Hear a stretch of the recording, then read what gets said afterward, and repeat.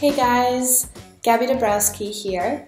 Today I'm going to be analyzing our quarterfinal doubles match from Doha in February.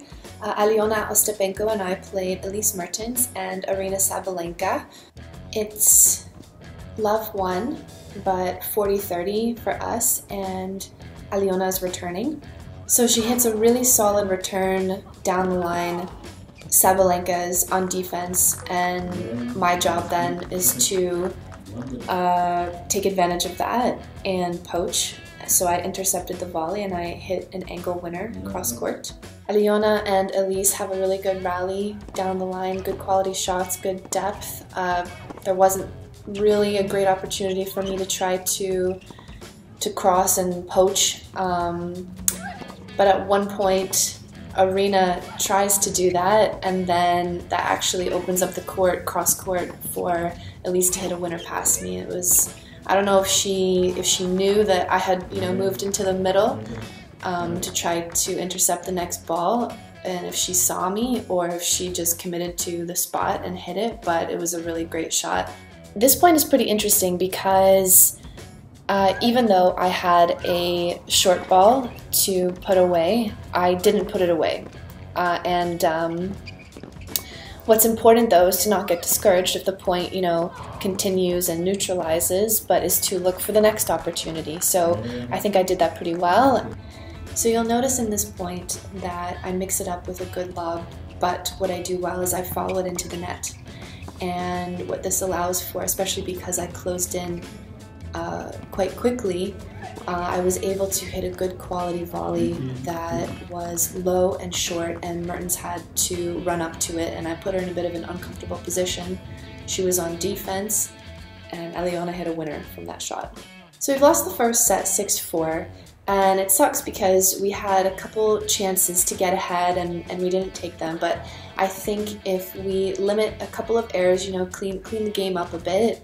I remember thinking at this point in the match that we still have a chance. We didn't play our best tennis and it was still pretty close at 6-4, so if we can just be a little bit more consistent, and we were kind of just playing and reacting, which works well on a good day, but when your opponents are playing well, you need to be able to work together a little bit better as a team and find solutions to be able to maximize your strengths and get ahead in the match. I think in the first game of the second set, we made a statement. The first point, great doubles point, good reactions by me to keep the point going even when under attack.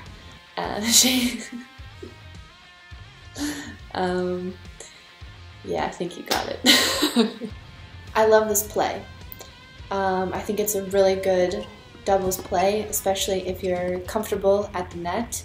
I hit a decent return, the ball comes back at my feet, and I love that play. It's 5-1, 30-15. This was a really good doubles play, I think, by everyone.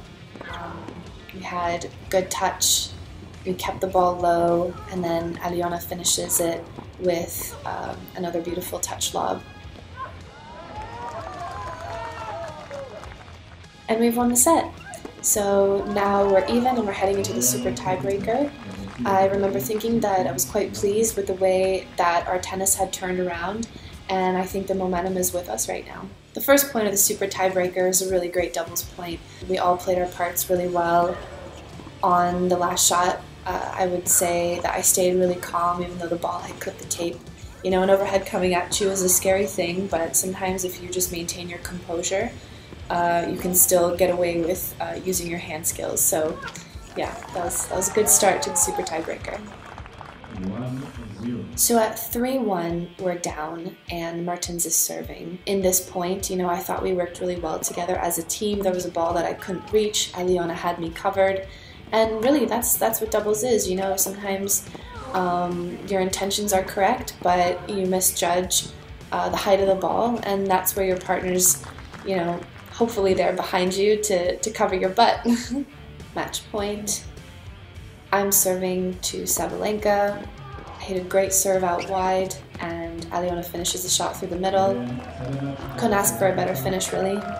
I was very pleased with the way we turned around this match. There were a couple points in the first set where I was a little bit tentative and unsure of myself, and so personally I felt that I made an improvement and it got better as the match went on, and that's all you can really ask of yourself. Even if you're not playing your best tennis, you find a way to win, and obviously having a great partner alongside you that complements your game is the best situation possible. So yeah, and that's it. I hope you've enjoyed watching this match with me and my little analysis. Hope to see you guys soon.